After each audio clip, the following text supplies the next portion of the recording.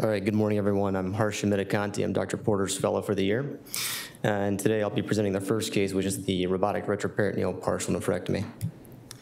So patient TJ is a 66-year-old lady who presented to us with a 2.5 centimeter right-sided renal tumor that was found incidentally on a workup done for vaginal bleeding.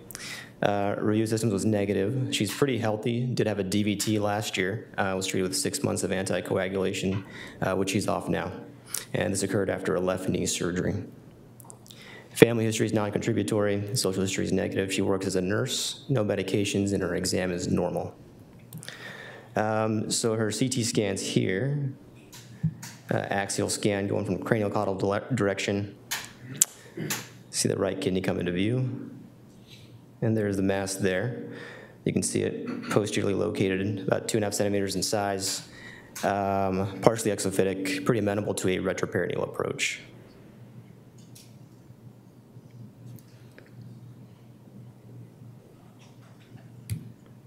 And again, the same CT scan, but the coronal view. Going posterior now, and you can see the right kidney come into view, and then the mass at the very end, you see it right there. We gave this mass a nephrometry score of 8P. Her labs are fairly unremarkable. She has normal kidney function. Staging chest x-ray was negative. We do get preoperative renograms in all our patients that undergo partial nephrectomy. And the right side was at 43% and the left side at 57%. Again, patient positioning. We do a full flank position. We do what we call soft positioning with pillows and blankets. And we place the umbilicus at the break and fully flex the bed. This gives us as much space as possible between the iliac crest and the 12th rib. Again, this is just a posterior view. I won't go over the SI port placement in the interest of time, but for the XI port placement, we use a forearm technique. The XI arms are pretty forgiving, and so they allow us to place these ports fairly close to each other. And we do a kind of a curvilinear fashion, placing all 4 arms about 6 centimeters apart. Our first incision is roughly in the mid-axillary line, just above the iliac crest. You can see the 12th and 11th ribs also there marked out. And once we do that, we gain entry into the retroperitoneum and then use the balloon Trocar that Dr. Porter was talking about to make some space. When fully inflated, it's football-shaped, and you can see Dr. Porter and Brandon here doing this under direct vision. There's a robot 30-degree camera going through the an 8mm port through the balloon Trocar, and we can inflate and look at the anatomic structures as we do so.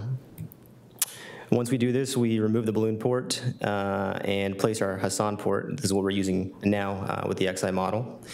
And you'll see Dr. Porter work to create space and place the other ports. And when it's all done, it's roughly this kind of configuration.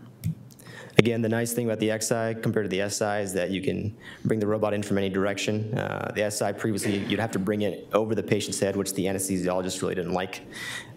With the XI, you can bring it in. We do it towards the feet and then rotate the boom completely. For the case itself, we use a 0-degree lens. We use a fenestrated bipolar in the left hand, a scissors in the right, and a prograsp as well as for our 4th arm. So I'll quickly just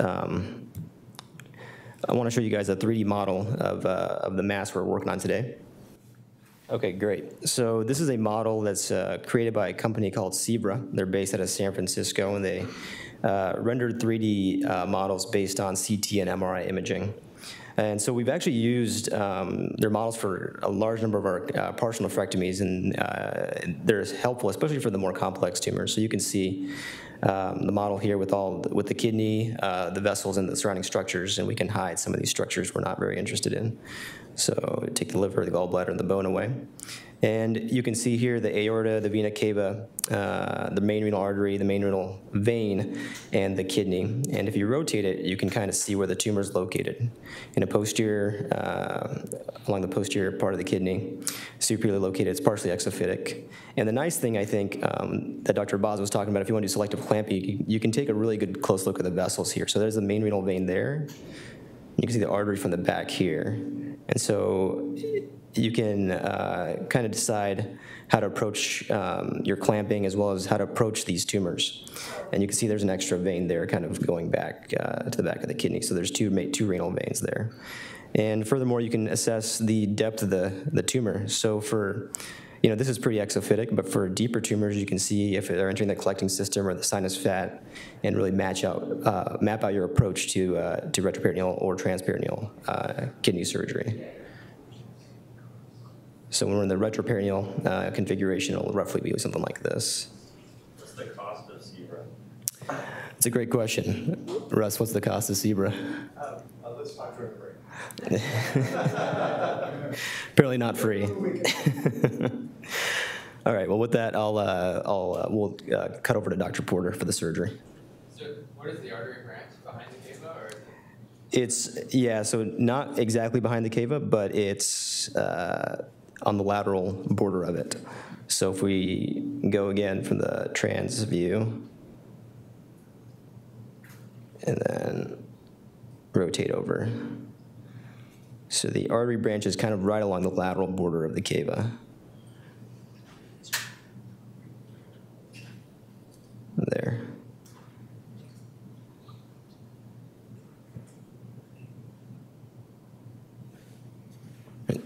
Great. We'll cut over to Dr. Porter now. Thank you.